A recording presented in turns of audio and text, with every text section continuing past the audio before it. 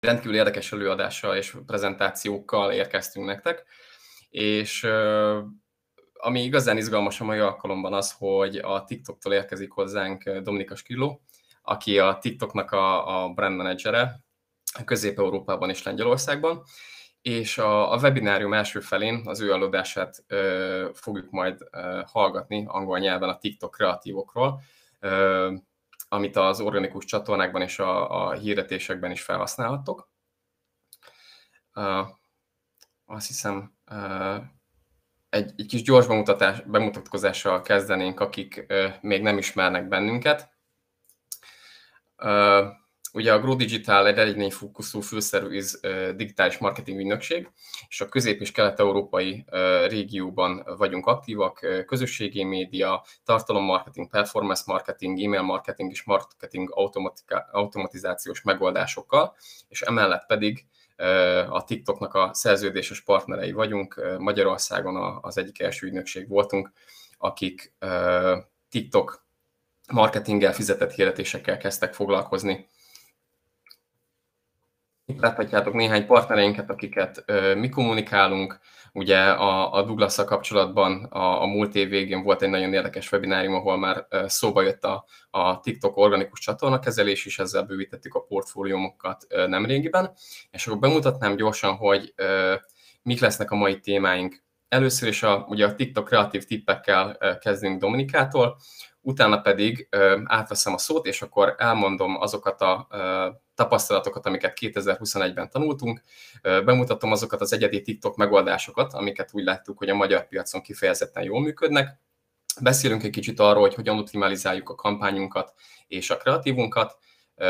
Beszélünk arról is, hogy milyen együttműködési lehetőségek vannak, hogyha szeretnétek velünk együtt dolgozni, illetve a végén lesz egy kérdezd-felelek rész, ahol sajnos Dominika, mint a TikTok szakértője nem fog tudni részt venni, ugyanis a szabályzatuk szerint a publikus kérdezfelelek részeken nem vehetnek részt, de én majd megpróbálok nektek minden kérdésre válaszolni, ami felmerül nektek. Úgyhogy az előadások közben nyugodtan írjátok meg ezeket a kérdéseteket a chatre, és a webinárium végén, körülbelül az utolsó 10 percben megpróbáljuk megválaszolni ezeket a kérdéseket.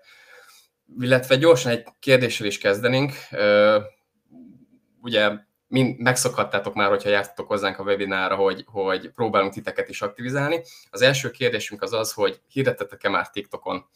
Igen, hirdettetek, nem, de tervezitek, vagy nem is tervezitek. Én arra számítok, hogy az utolsó válasz lehetőség az nem lesz túl népszerű, legalábbis a mostani résztvevők körében. Szépen gyűlnek az eredmények.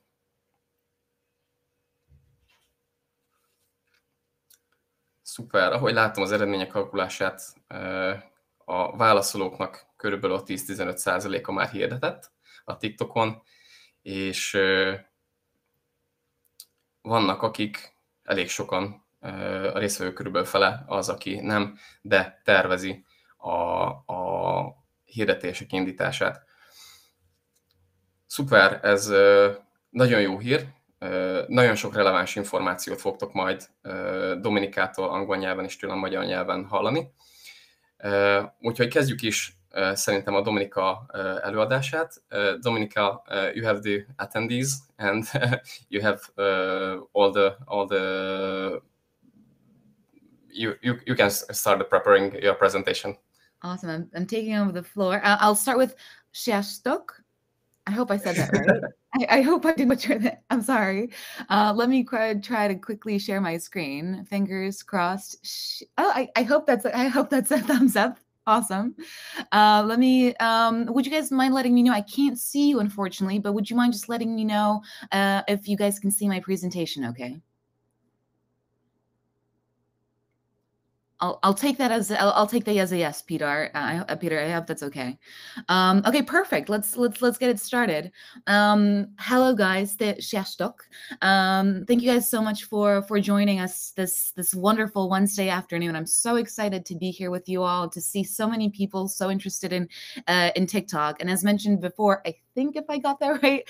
With Peter, we're going to be talking a little bit more. He's going to be talking a little bit more about optimizing your campaigns. I'm going to be talking a little bit more about the creative aspects of TikTok. At TikTok here, I'm part of our creative lab in Central Europe. I've been part of TikTok for 2 years now, and I help brands leverage TikTok to meet their needs and marketing goals, sales goals, while utilizing and leveraging TikTok in the most creative and fun way possible. So hopefully this session is going to be not only educational, but also inspirational and get you guys excited about all the cool things that brands have been doing on TikTok, and just get you guys stoked to be on the platform. And so for today's agenda, what I have prepared is a very quick TikTok refresher. I'm very curious how many of you guys already use TikTok, whether it be professionally for work, or personally, whether you're someone who likes to scroll passively, or maybe there's someone who likes to create content. Would love to see that later in the chat. Let me know. And also would love to walk you through a little bit more through our TikTok community, which is a really big part of TikTok, and the way that brands interact with our communities and are a part of the community is also very, very important. Then 2 sets of best practices that I'd love to walk you guys through, the more universal best practices, and then more of the optimized for video editors and performance best practices.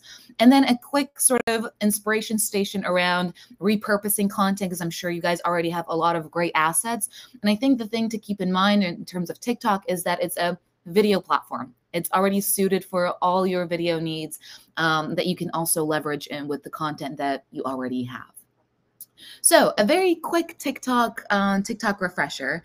Our main mission here at TikTok is to inspire creativity and bring joy. And on TikTok, our users don't just watch TikToks, they also comment, they share, they like, they join in, they spark trends, they also drive culture, which is really, really important. And when we think of ourselves, we really think of TikTok as the ultimate entertainment platform.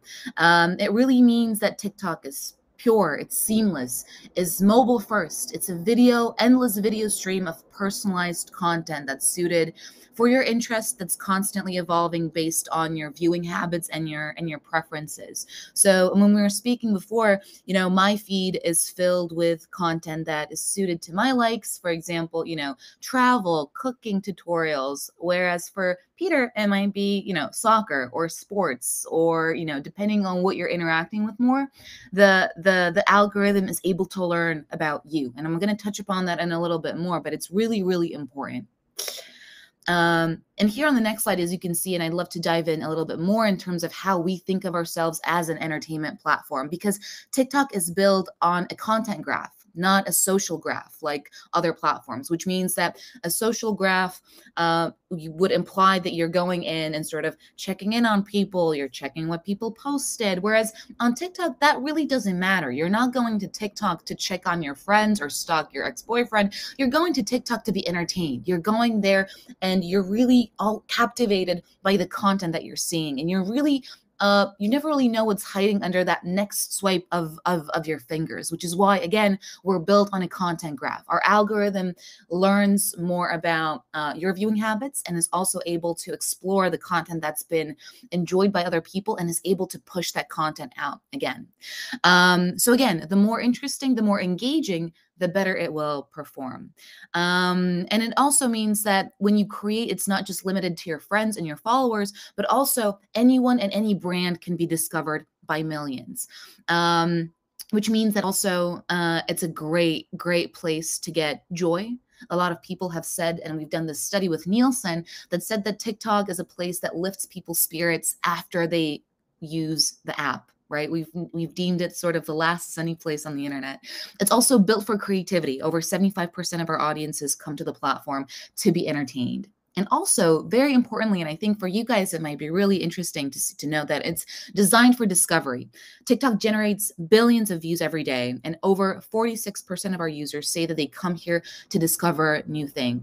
new things, which I think is really, really interesting because discovery drives purchase behavior, and is really the foundation of TikTok made me buy it. And maybe for some of you that don't have TikTok or haven't heard this hashtag, I would definitely encourage you guys to, in the discover page, type in TikTok made me buy it and explore all the different products that people have discovered through TikTok, whether it was feta pasta, whether it was a mascara, whether it was whatever it was. You can definitely find it through TikTok made me buy it. The community talks about things that have been promoted or discovered through TikTok. And it really is kind of, it has this foundation of these 5 key attributes that we've been able to narrow down in terms of learning and inspiring people to discover new products and brands.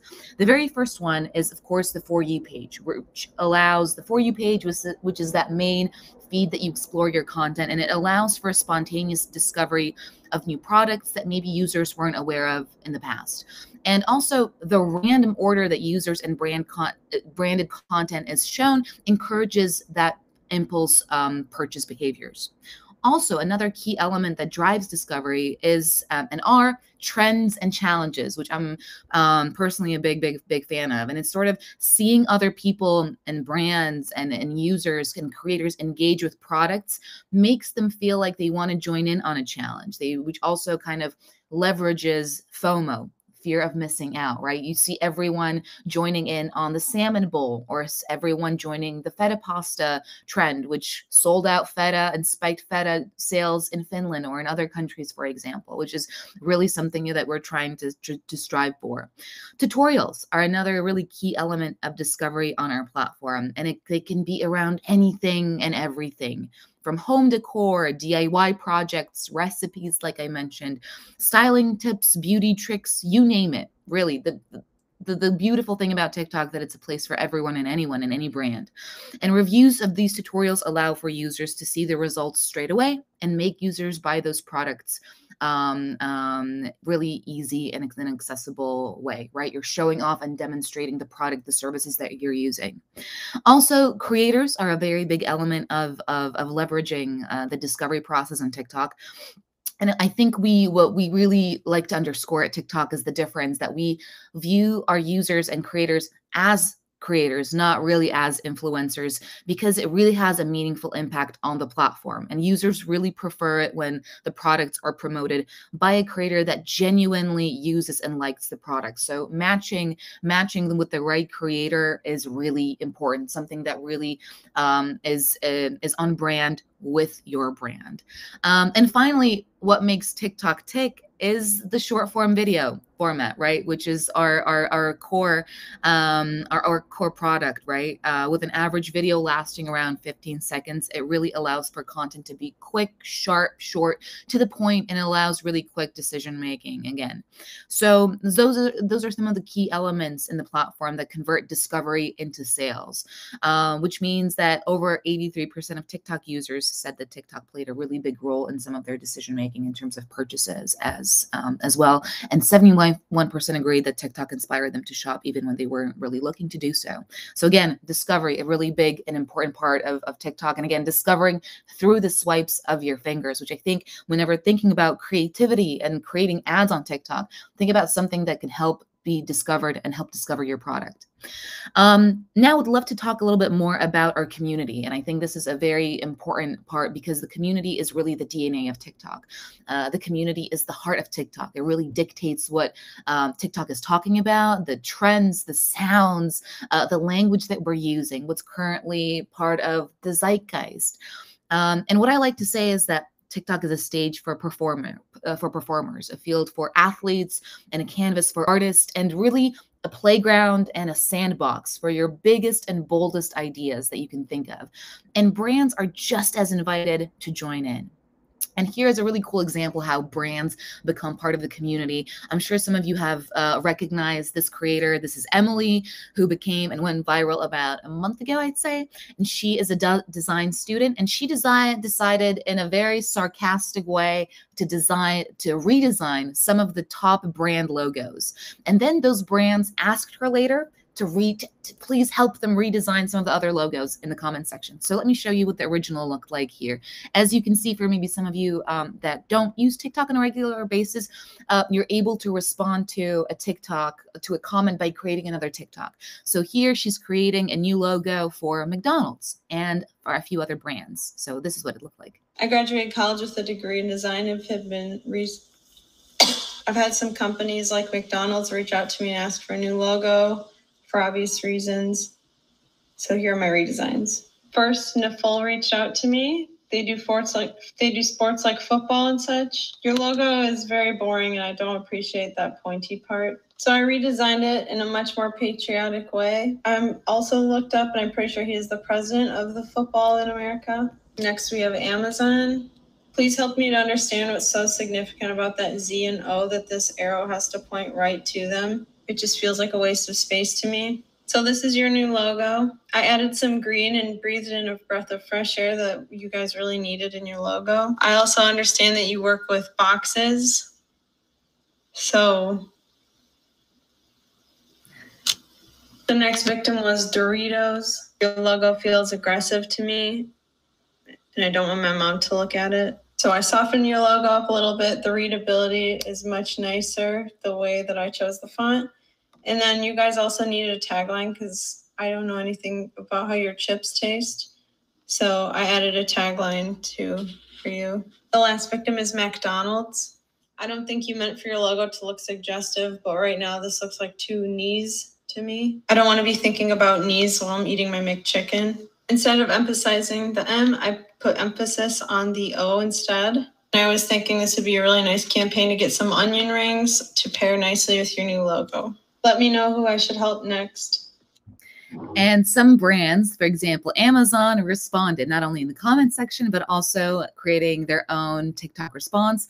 And just a quick note here, they also, the sound that you're gonna hear, the little flute sound, was a viral sound on TikTok around Jeffrey Bezos, but played in a flute in this kind of cringy, sarcastic way. But it all ties in beautifully together, but they embraced the new logo. Thank you for the new logo.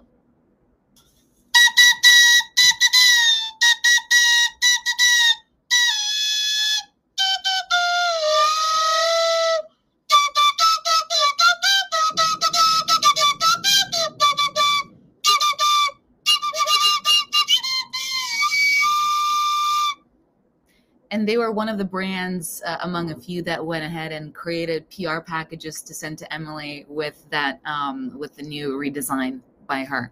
And here I want Thank you for the new logo. Sorry about this one. And here I wanted to show you guys a quick screenshot of how brands, as you can see in the comment section and some of her content, were showing up and asking for them to redesign their logos, and how much organic love they were getting. Over 400,000 just by Adobe asking to redesign their logo next. You know, NASCAR, Tampax, Champion, Heinz, Burton, Amazon Music, again, McDonald's, and many other brands, Dove, Trojan, etc.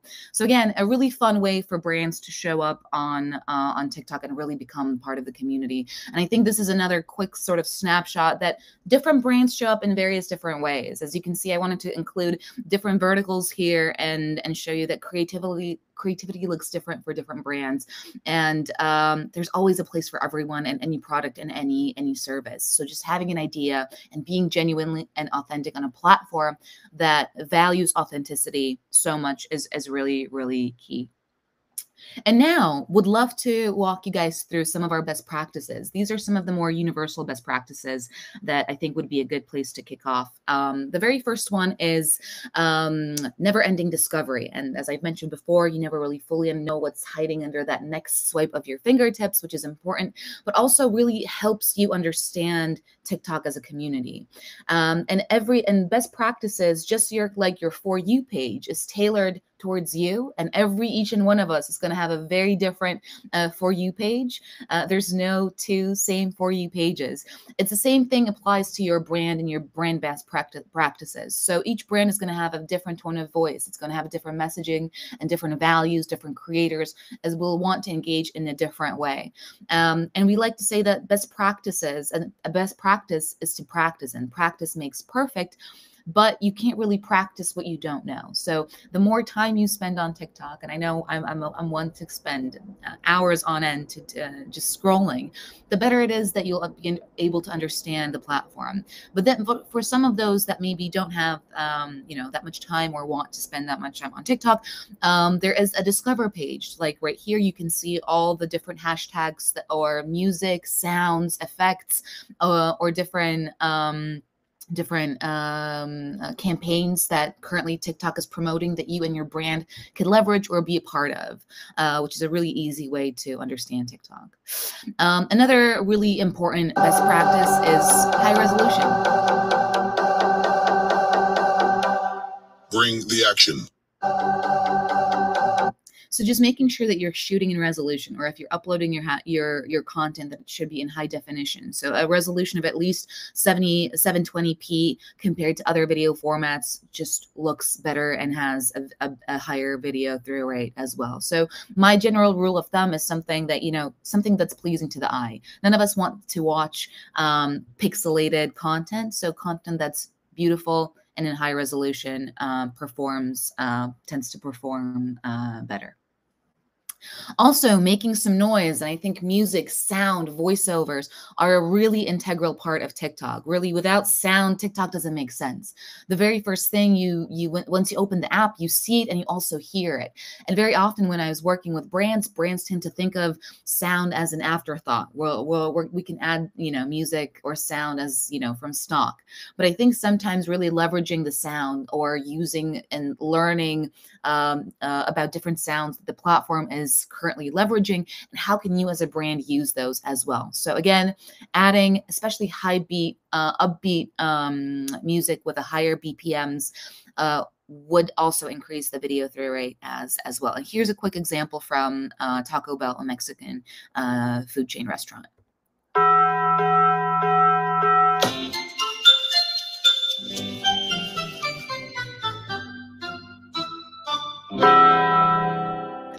Emphasizing their Taco Bell sound and also promoting their morning breakfast with the alarm, kind of the very quick first thing that you hear and see.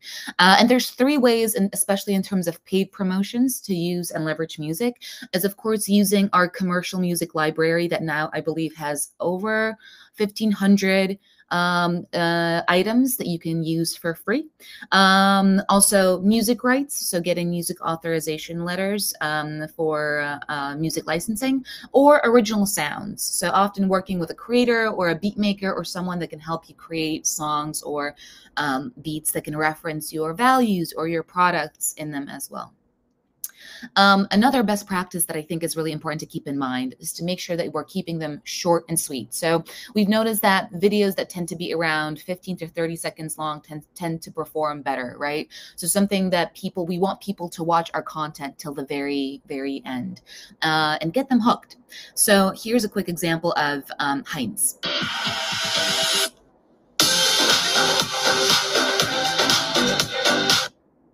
Short and sweet and to the point. And I think this one has a lot of examples of some of the other good practices as well. For example, making sure that it's immersive, it's exciting, and gets you hooked right at the very beginning. And also adding some of those text add-ons, which are a very quick way to make and give some of your content a more TikTok look and feel, especially when you're repurposing content from something that maybe you've shot before. Another best practice is to make sure that you're going full screen. I'm a really big proponent of this one, and shooting in that 9:16 aspect ratio, is that when you think of your phone now, and all our lives rely on our phones, and I like to think of that phone as a blank canvas for you and your brand, and you want to leverage and use up the entire space of your phone. So really make sure that you're fitting the entire screen, that you're not leaving any black bars at the top or at the bottom, or any borders from maybe other platforms if you're recycling content. And what we've seen, I think this example is a really good one. As you can see, it's going to sort of stack images or stack video right one on top of the other, or make them more dynamic in that way. So even if you don't natively want to shoot for TikTok, you can use the content that you have, but make it full screen, make it exciting and immersive as well. Hey now, honey, I've been driving around in my car, looking for some kind of open bar. It's gonna be alright, gonna be alright. Got no money, but I'll work it out with my charm.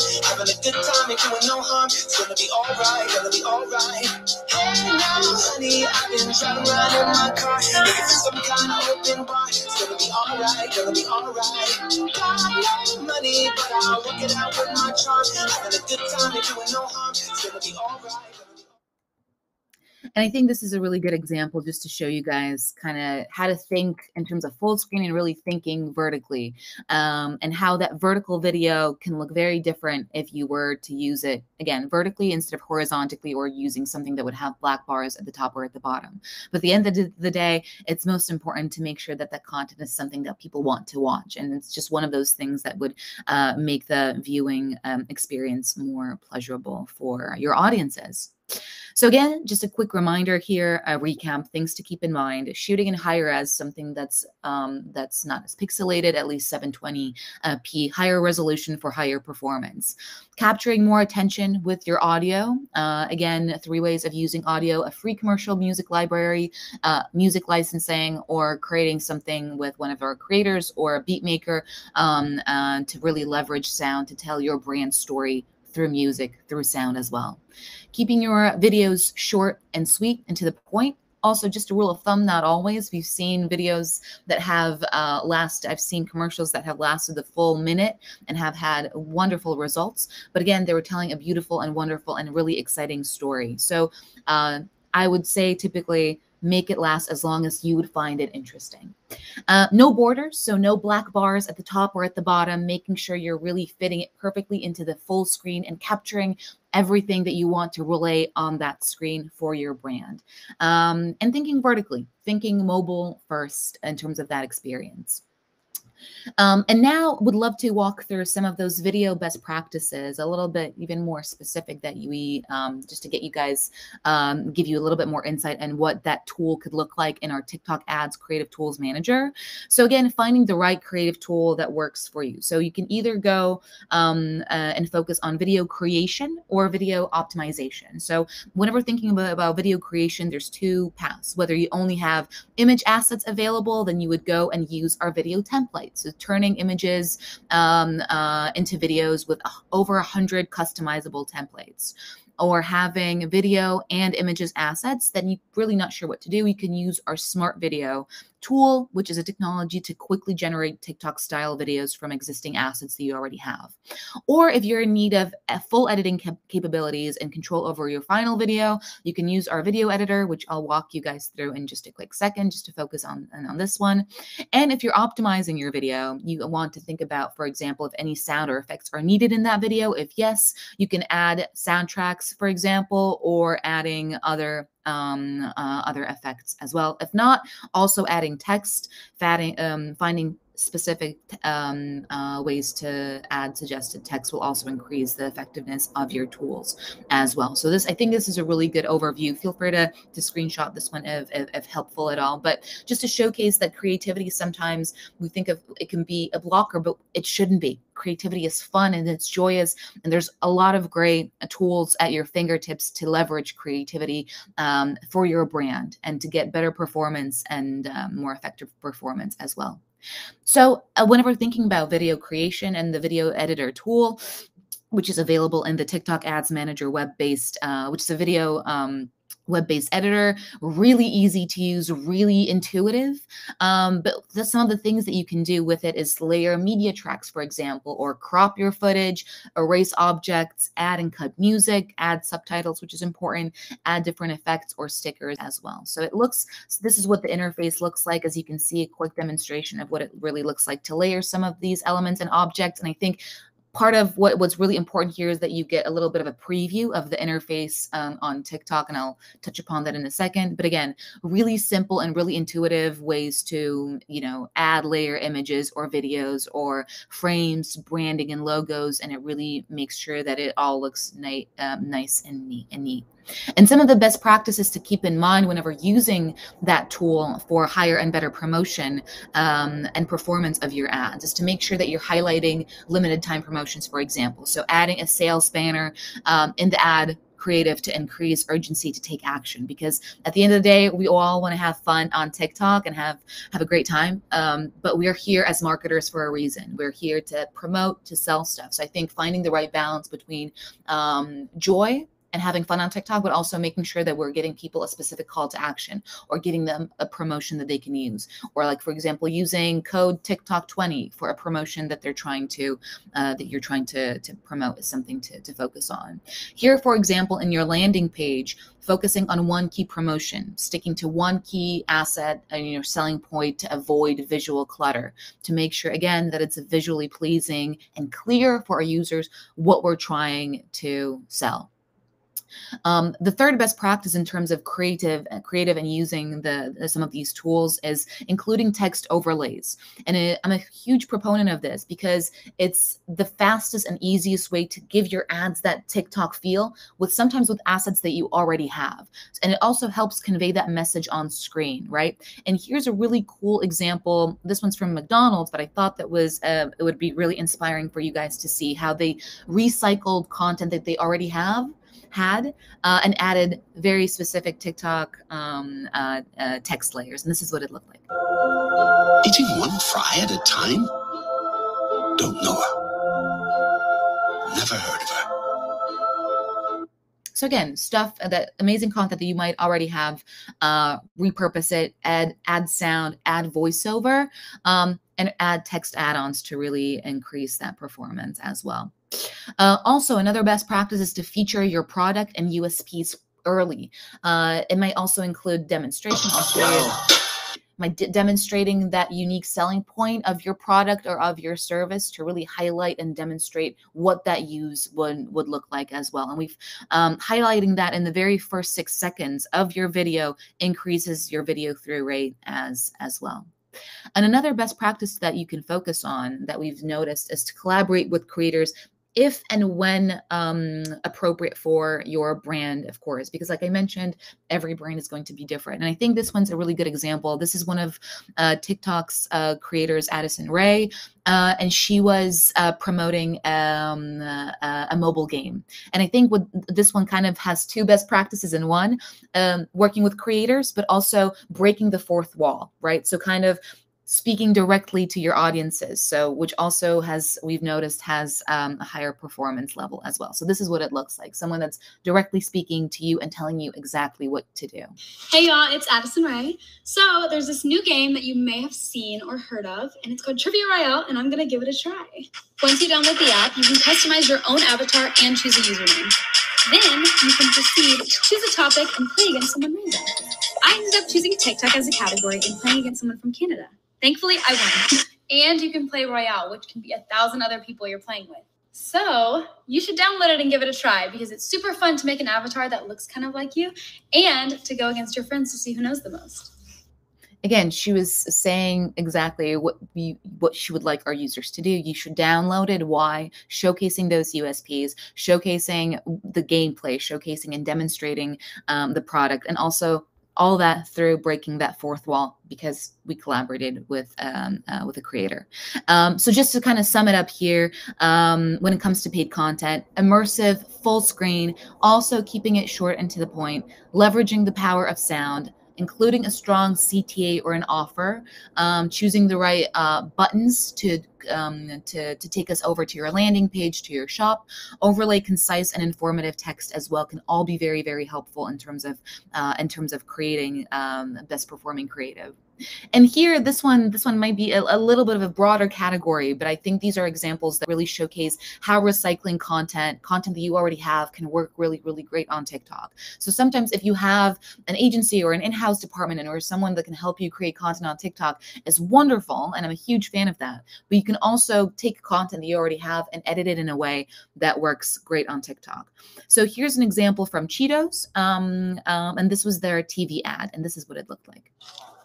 Cheetos has popcorn now? Hey, I'm gonna need you to... Never mind. You can't touch this. Help! You can't touch this. You can't touch this. You can't touch this. Get it off. Nope. I trust you. Why? Hammer time. I touched it. New Cheetos popcorn. It's a Cheetos thing. So a great soundtrack that really helped them later rework that that piece of that asset into something that was very TikTok native and specific. Can't touch this. You can't touch this.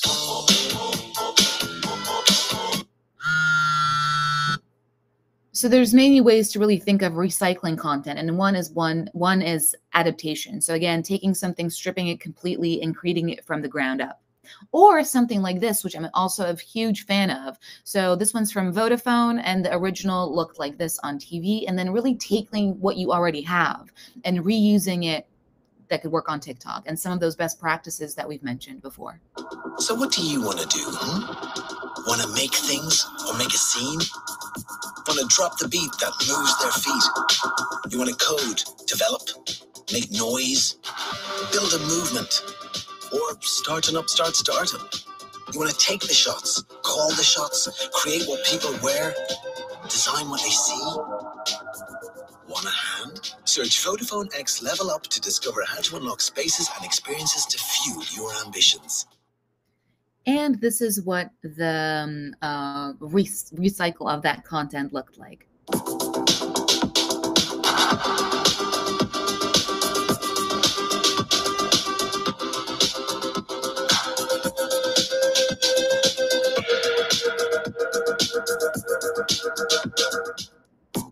As you can see, it was around 14 seconds long, and I'll just show you on this example because I think it's really, really important just to show you what it looked like in app on TikTok while leveraging some of those best practices that we mentioned, right? So using different text add-ons, using upbeat music, using content that's full screen and really taking up that full screen, giving people a CTA, boost your skills, and then choosing the right button to take you over to your landing page as well. And something to keep in mind, especially whenever thinking about this right here, is sort of that format, making sure that you're aware of all the safe zones on TikTok. So making sure that you know that the CTA button goes right here, your description, your sponsored link goes right over here, your engagement bar is on the right-hand side, so your likes, your comments, your shares, your profile, if you choose to have one, of course you don't have to. And this is kind of the safe zone. This is where all your USPs and main messages should lie. So to summarize, we're nearing the very end. Some of the most important things is to make sure that you're finding your brand voice, that you're leveraging the community, the trends, and the language that TikTok is currently using. Recycling ads. You already have wonderful content that can have wonderful and really great performance on TikTok. So recycle it in a way that fits the platform, but use the stuff that you already have. Keep in mind those best practices that we mentioned, specifically going full screen and leveraging that full canvas that you have on your phone, music as well, and really thinking about creating content that you would want to watch and your audiences would want to watch. And thinking about your brand voice, your values in terms of authenticity and showing up on a platform that values that so much. So that's it on my side. I hope this was somewhat educational and inspiring to you guys and got you excited and that you can't wait to come up and create stuff, great performing stuff on TikTok. And thank you so much for your time. I'm going to stop sharing now. I think I'm back here. Again, I hope I didn't take too much of your time. I kind of got lost in the, yeah, I'm sorry if I did. But thank you so much, everyone. Happy to connect over on LinkedIn. And I know that you guys are in wonderful hands with Peter here. Yeah, excited to see some of your amazing work. Dominika, wow. Thank you very much. It was very inspiring, and I think we can all agree that your passion is very inspiring, and your energy is coming through the screen. So thank you very much. Awesome. That's wonderful. Thank you guys. Thank you for the love. Oh, this is making my day. All right. I'll leave you guys in the great hands of Peter, and excited to connect with you guys and see again the wonderful work that you do. Thank you again. Bye, everyone. Thanks, Dominika. Bye-bye. Rendben. wow, nehéz Dominika után prezentálni, és főleg, hogy én sokkal gyakorlatilasabb és kicsit talán szárazabb adatokkal és best practice-ekkel érkezek. De ahogy Dominika említette, ugye a kreatív az a király a TikTokon, úgyhogy nagyon fontos az, hogy a megfelelő kreatívokkal hirdessetek, kommunikáljatok, és legyen egyedi az a content, amit gyártotok, és ezeket a tartalmakat nyugodtan lehet egyébként fizetett hirdetésben is futtatni. Dominika egyes részein láttátok ugye a szponzort feliratokat, hirdetésformátumokat, ugye a Cheetosnak láttátok a branded effektjét a Hammer Time-os reklámban.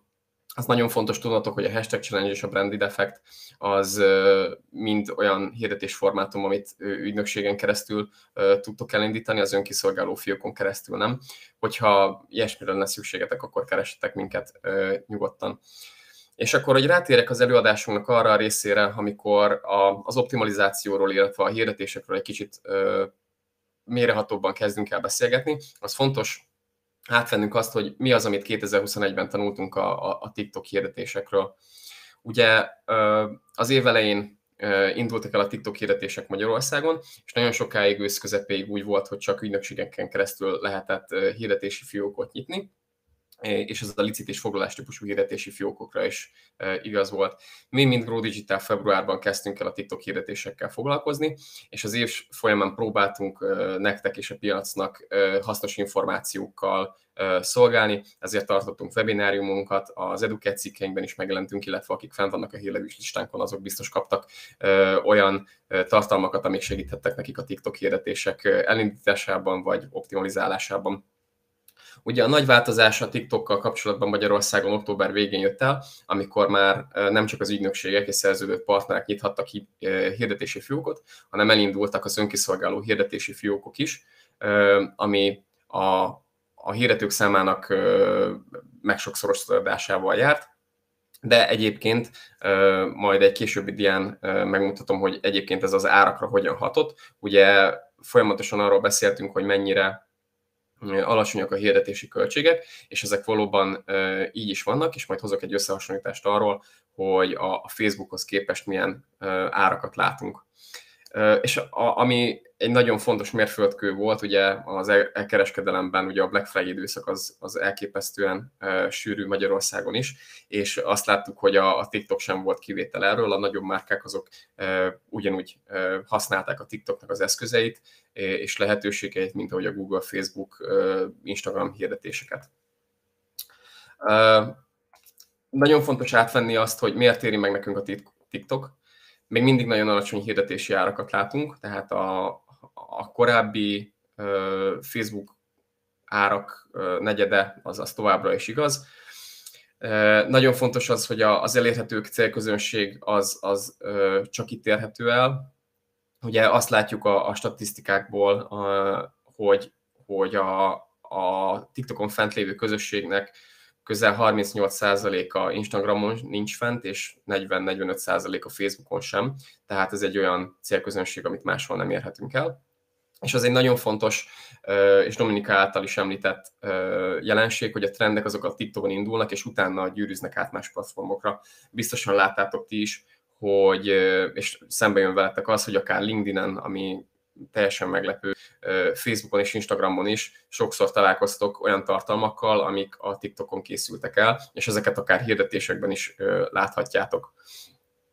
Ahogy Dominika említette, a TikTok alkalmazás boldogabbá, inspiráltabbá teszi a felhasználót, ezért szívesen használják. Nem véletlenül látjuk a statisztikákban azt, hogy a TikTok alkalmazást Magyarországon egy felhasználó átlagosan 15-ször nyitja meg egy nap. Tehát, hogyha van egy kis szabad ideje, és arra vágyjuk, hogy egy kicsit jobb kedve legyen, megnyitja az alkalmazást, végig húzza a videókat, és egyszerűen jobb kedve lesz. És ez egy nagyon fontos és nagy előnye a TikToknak minden más platformhoz képest, hogy egy teljes képernyős élményt ad hanggal, szöveggel, és ez a hirdetésekre is igaz, úgyhogy nagyon megkapó hirdetéseket lehet készíteni, és igazából talán csak a tévé az, ami vetekszik ezzel, de ugye a tévés hirdetések egyrészt árban, másrészt pedig mérhetőségben is teljesen más kávéház, mint mondjuk a TikTok.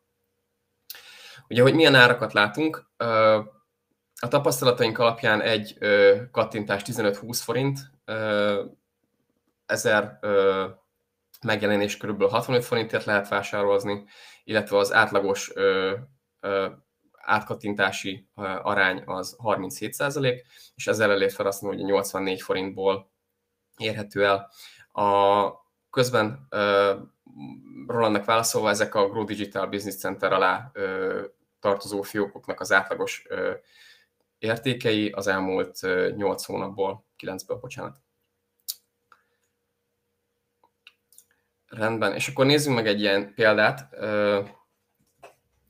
Ugye itt egy összehasonlítást hozunk arról, hogy ugyanaz a piaci szereplő a Facebookos hirdetéseivel, illetve a TikTokos hirdetéseivel milyen adatokat tud hozni. Ugye a Facebookon azt látjuk, hogy 1000 ember elérése 1,28 euróba került 2021. decemberben. Ez nagyon fontos, hogy ezek nem konverziófókuszú kampányokat hasonlítunk össze egymással, hanem gyakorlatilag elérés, megtekintés és rajongógyűjtés típusú kampányok azok,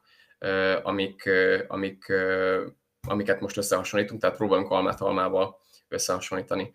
Láthatjátok, hogy az árakban egészen nagy különbségek is vannak.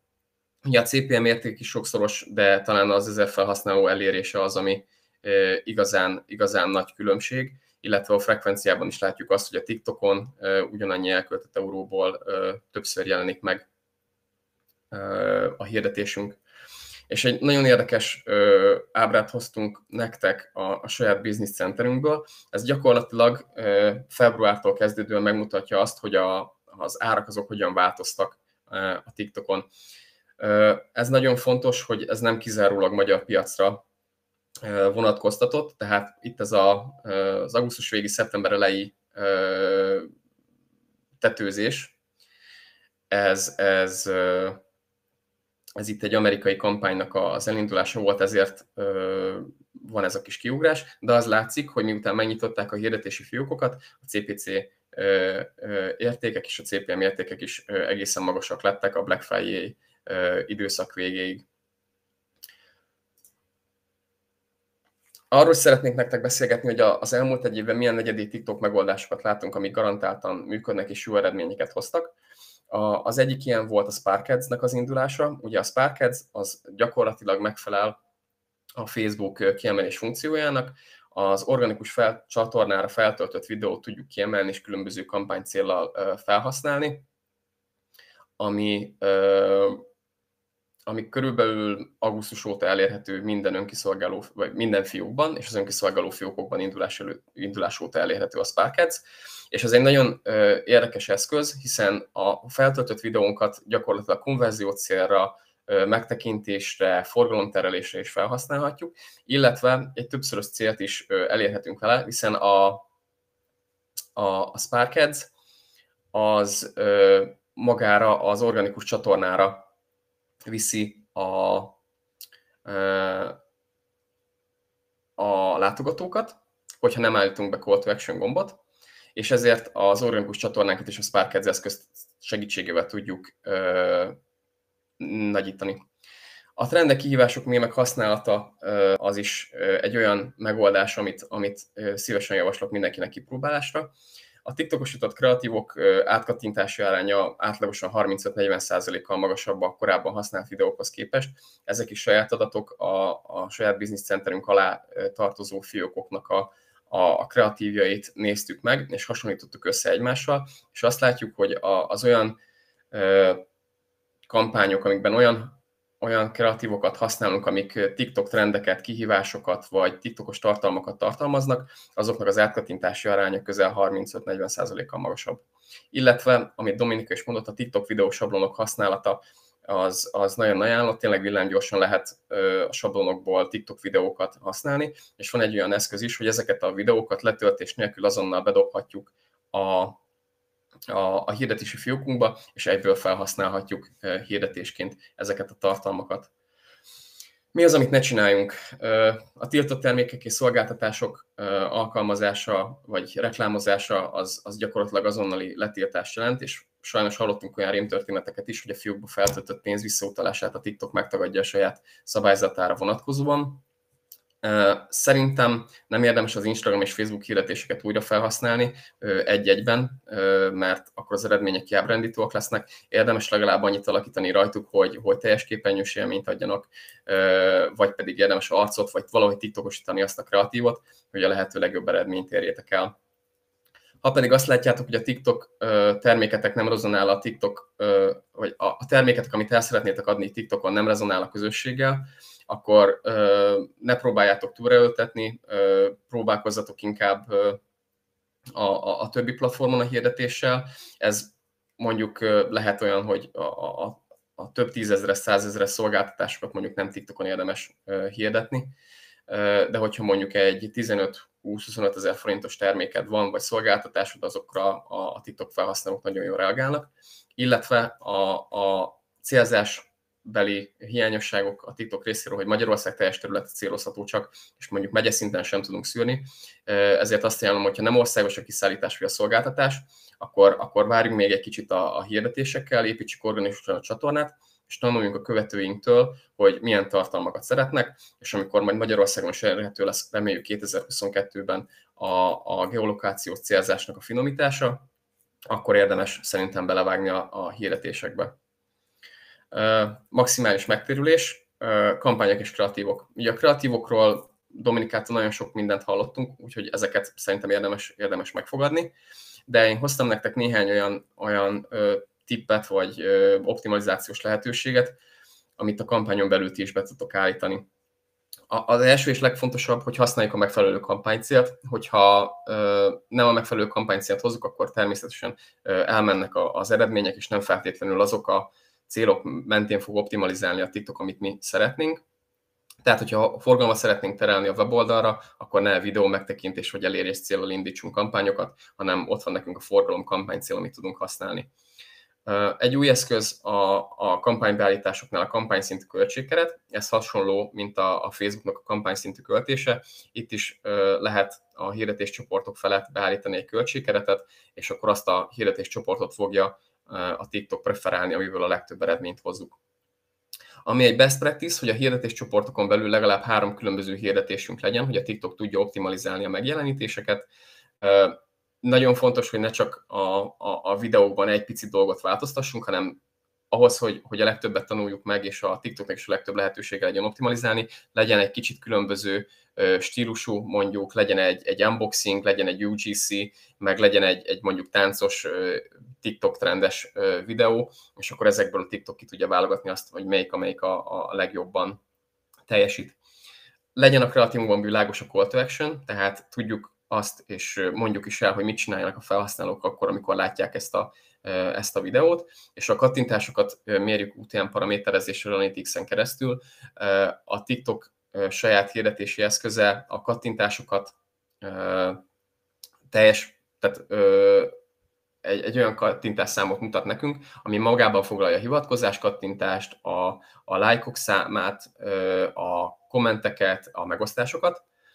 Úgyhogy itt érdemes egy kicsit az Analytics-ra támaszkodni a kiértékelés során is.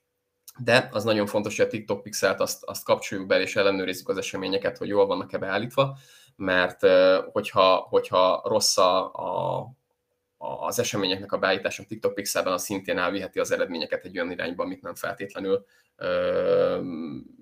feltétlenül jó nekünk. Kampánybeállítások, ugye a TikTok pixelről egy kicsit részletesebben. Érdemes a TikTok pixelnek a lehetőségeit kihasználni, és például remarketing kampányokat is tudunk indítani a pixel adataink keresztül az elkötelezett felhasználóknak, vagy a weboldal látogatóinak is. Lehetőség van a TikTok hirdetési fiókban a vásárlói listának, vagy az e-mail felhasználóknak a listájának a feltöltésére, és ebből hasonlás közönségeket is tudunk létrehozni. Ugye Facebookon látjuk azt, hogy a hasonlás közönségek mióta beindult az iOS 14.5-ös privacy beállítása, azóta azért a hasonlás közönségek rosszabbul teljesítenek. Itt a TikTokon azt látjuk, hogy jól teljesítenek, tehát nincsen nagy visszaesés. illetve, ami szintén újdonság, az az automatikus szabályoknak a megjelenése a kampánybeállításoknál. Olyan szabályokat állíthatsz be, hogyha bizonyos CPC, CPM, CTR vagy költés alapú értékek valamilyen irányba elmozdulnak, akkor a TikToknak a hirdetési rendszere tud extra büdzsét allokálni ezekbe a kampányokba, vagy pedig lecsökkenteni a költést, hogy ne az olyan hirdetésekre költsünk sokat, amik nem teljesítenek jól.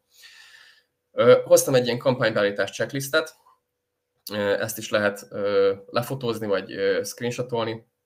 Gyakorlatilag ez az a checklist, amin végig szoktunk menni, abból a szempontból, hogy rendben vannak-e a kampánynak a beállításai. Hogyha nincs idő leszcreenshotolni, akkor semmi gond, ezt a prezit mindenképpen el fogjuk nektek küldeni az esemény után. Hogyha a kampánynak az optimalizációját megtettük, akkor érdemes a kreatívokat is ránézni. Ugye a TikTok nagyon sok olyan adatot riportál nekünk, amiből tudunk tanulni, ilyen például ugye a CTR érték. Ugye, hogyha a hirdetés csoporton belül a hirdetéseket megnézzük, akkor a CTR érték az, ami alapján el tudjunk dönteni, hogy A vagy B vagy C videó teljesített a legjobban, amelyik a legnagyobb CTR értékkel ér, vagy rendelkezik, azt érdemes tovább futtatni. Ha pedig azt látjuk, hogy kevesen nézik végig a videónkat, akkor rövidebb videót, érdekesebb sztorit, erősebb húgot tegyünk az elejére, vagy látványosabban prezentáljuk a megoldásunkat. Azt, hogy hogyan tudjátok megnézni azt, hogy kik nézik meg meddig a videótokat, azt a kampány beállításokban meg tudjátok nézni, az egyedi riportot kell választani, és ott be tudjátok állítani ezeket a lent látható lehetőségeket, hogy hányan nézték meg 25, 50, 70, 100%-ig, illetve azt is látjátok, hogy átlagosan egy videót mennyi ideig néznek a megjelenés során. Ha pedig azt látjátok, hogy az átlagos nézési idő nagyon alacsonyabb, akkor érdemes izgalmasabban kezdeni.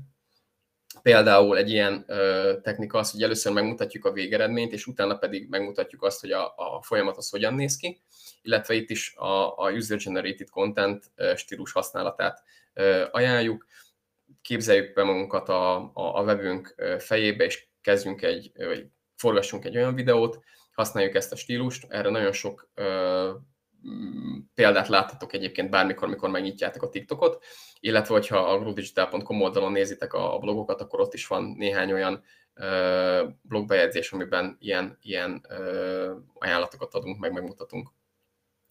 Azt is nagyon fontos észben tartani, hogy egy-egy videó akár 3 nap alatt is kifáradhat. Ugye mivel nagyon alacsonyak a hirdetési költségek, ezért nagyon sok embert érünk el gyorsan, és ezért a kreatívunk az hamar kifáradhat. Érdemes mindig előre dolgozni, és 4-5 videónak benne lenni a zsebben, hogy ezekhez bármikor nyúlhassunk. Illetve a TikTok alkalmazáson belül használjátok a csatornátoknak az analitikáját. Nézzétek meg, hogy melyik videótok azok, amik a legjobban teljesítenek, és amit a legtöbben néznek, leghosszabban, mekkora az engagement rajta, és ezeket Spark-ként használjátok fel.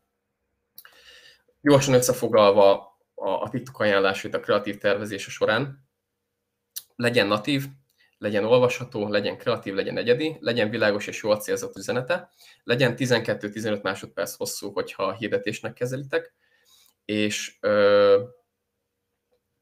legyen erős a CTA-tok, tehát ha beállítjátok a hirdetést, és konverziót vártok ettől, akkor a vásárlás most CTA-t használjátok, ne pedig azt, hogy view more, vagy további információt szeretnék kérni, és ez egy másik nagyon fontos dolog, hogy legyen teljes képernyős, ne csak egy egy-egy arányú videót tegyünk ki.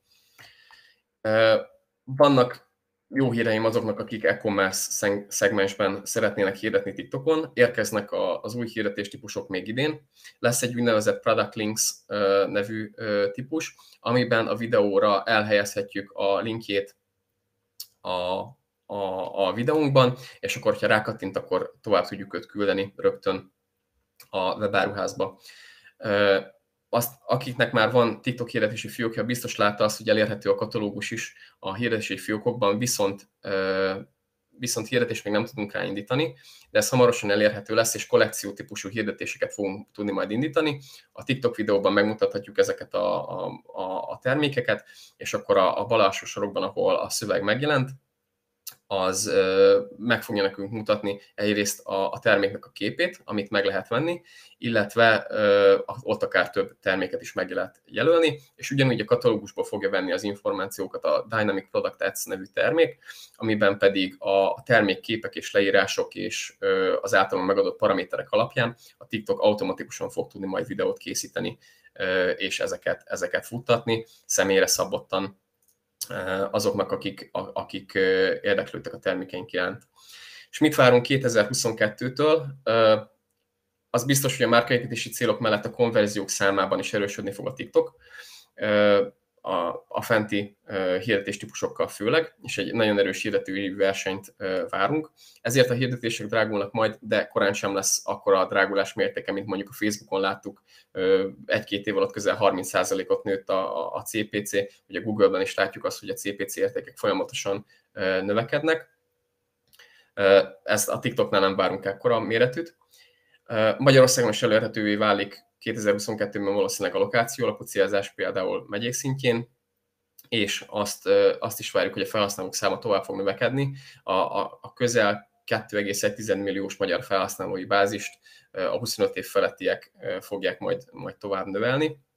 És az egy nagy újdonság, hogy a TikTok is bejelentette a sztoriknak az indulását. Az Instagram sztorikhoz hasonló 24 órán belül eltűnő tartalmak a TikTokon is megjelennek majd, és természetesen ebben is lesznek majd hirdetési lehetőségek.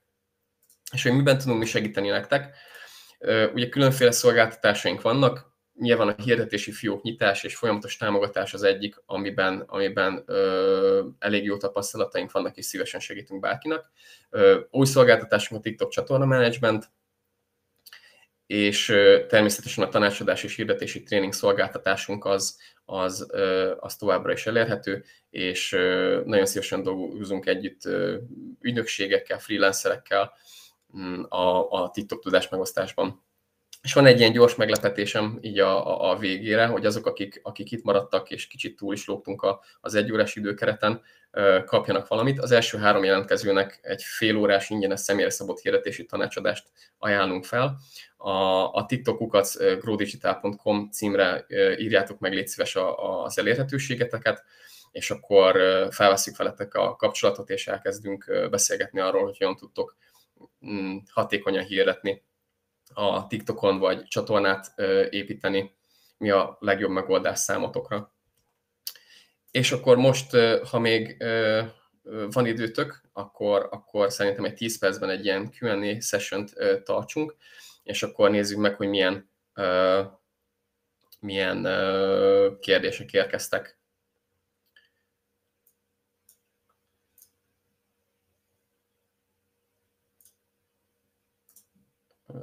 Nézzük csak.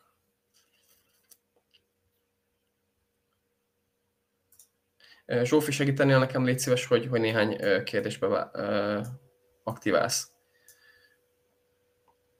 Lehet a app-install hirdetést indítani, mérje a TikTok saját SDK-val, célozhatók-e azok a felhasználók, akik használják a duet funkciót? A második kérdésre nem. Az első az, hogy igen, lehet app-install hirdetéseket indítani. A TikTok saját SDK-val szerintem nem méri, hanem azt méri, hogy hányan kattintottak igazából az App Store-os vagy Play Store-os linkekre, és akkor az alapján optimalizálja a kampányokat. TikTok hirdetés lehet érdeklődési kör alapján célozni. Ugye ez gyakorlatilag egy content platform, itt igazából az alapján tudsz célozni, hogy az adott felhasználó milyen témában érdeklődik videók alapján, miket néz meg szívesen. Ez az egyik fajta célzási lehetőség, de most már elérhető az is, hogy ha bizonyos hashtaggel ellátott videókat néz, akkor azokra is rácéloz. Az alkalmazásban felkeresett kreátorok, tartalomgyártók bekövetések és profil megtekintések alapján is tudsz célozni. Úgyhogy igen, érdeklődési kor alapján tudunk célozni, a demográfia az viszont sokkal kevésbé prominens célzási rész, mint mondjuk az érdeklődési kör. Mennyire fontos tényező a folyamatos organikus jelenlét a reklámok sikerességéhez? Egyáltalán nem. Ugye a csatorna és a hirdetési fiók az két külön entitás, tehát nem kapcsolódnak egymáshoz, ezért, hogyha csak hirdetőként vagy fent a TikTokon, akkor is ugyanolyan jól teljesítő tartalmakat vagy hirdetéseket fogsz tudni indítani, mint azok, akik nagyobb organikus csatornával rendelkeznek, tehát egyáltalán nem szükséges. Nem lehetséges a szabályok szerint. Én sajnos már láttam olyat, hogy kicsit talán kijátszotta a rendszert egy politikai hirdetés, de azokat általában gyorsan lelövi a TikTok. Tehát nem érdemes próbálkozni politikai hirdetéssel, az valószínűleg a hirdetési fióknak a letiltásával fog járni, viszont organikusan biztos láttátok, benne volt a hírekben az, hogy a politikusok fent lehetnek TikTokon, de nem hirdethetik a tartalmaikat.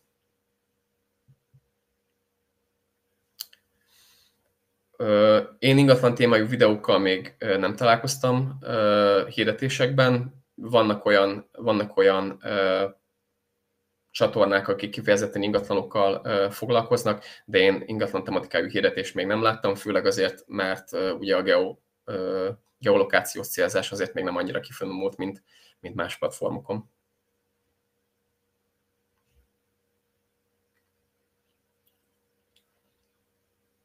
A kettőnek nincs köze egymáshoz. Valkó Dávid, az organikus elérés is segíti, a hirdetéseket futtatunk, nincs köze a kettőnek egymáshoz. A Spark Ads-zel lehet azt elérni, hogy többen kedveljék az oldaladat, és hogyha többen kedveljék az oldaladat, akkor az organikus elérés is magasabb. Tehát alapesetben nincsen, de van rá taktika, hogy a hirdetésekkel segítsük az organikus elérésünknek a mennyiségét. NFT, kripto, gyógyszerek, fogyasztószerek, alkohol, dohánytermékek, emberkereskedelem, prostitúció, a párkeresőknek az a szolgáltatása, amikor nem szerelmet keres az ember, ezek tiltottak. Egyébként a TikToknak elég jó leírása van a saját hirdetési szabályzatában arról, hogy mik azok, amik tiltottak, és mik azok, amik bizonyos engedélyekkel rendelkezve futtathatóak.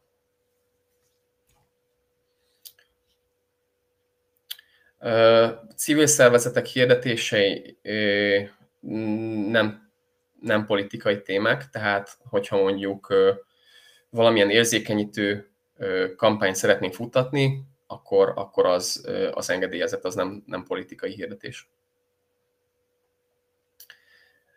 Ha tartalomgyártóval dolgozunk együtt, az ő videójára is tudunk hirdetést tenni. Igen, a Spark Ads az erre való. A tartalomgyártóval meg kell egyezni abban, hogy a saját TikTokjához kapcsolódó egyedi azonosítót elküldje nekünk, és a Spark Ads-ben ezt a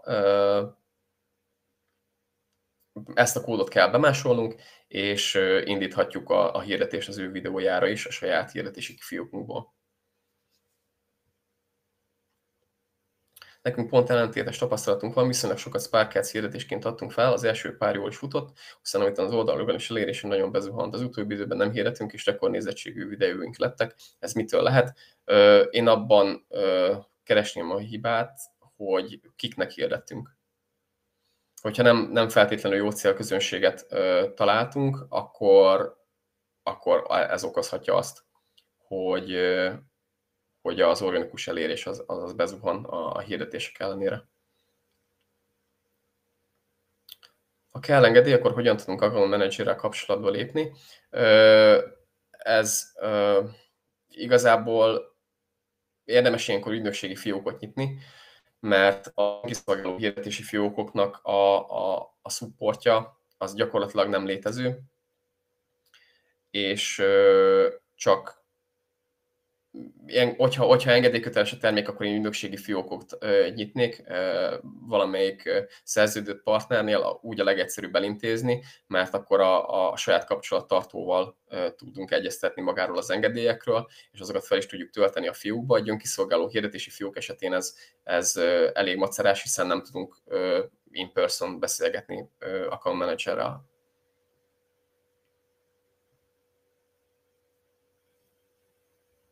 Jó, még akkor egy utolsó kérdés. Tankönyvet, online tananyagot lehet vásárolni a TikTok marketing témában magyarországi fókusszal, nem készítettek ilyet. Ezután a kérdés után biztosan elgondolkodunk rajta. Szeretnénk 2022-ben is minél több webináriumot tartani. Ilyen témában egyébként ajánlom a TikTok tréningünket. Akikkel együtt dolgoztunk a tréningen, mindenki elégedett volt vele, és elég sok olyan információnk van, benchmarkokkal, best practice-ekkel, amiket egy ilyen nyílt webinárium során nem tudunk elmondani, de egy TikTok tréningen nagyon szívesen.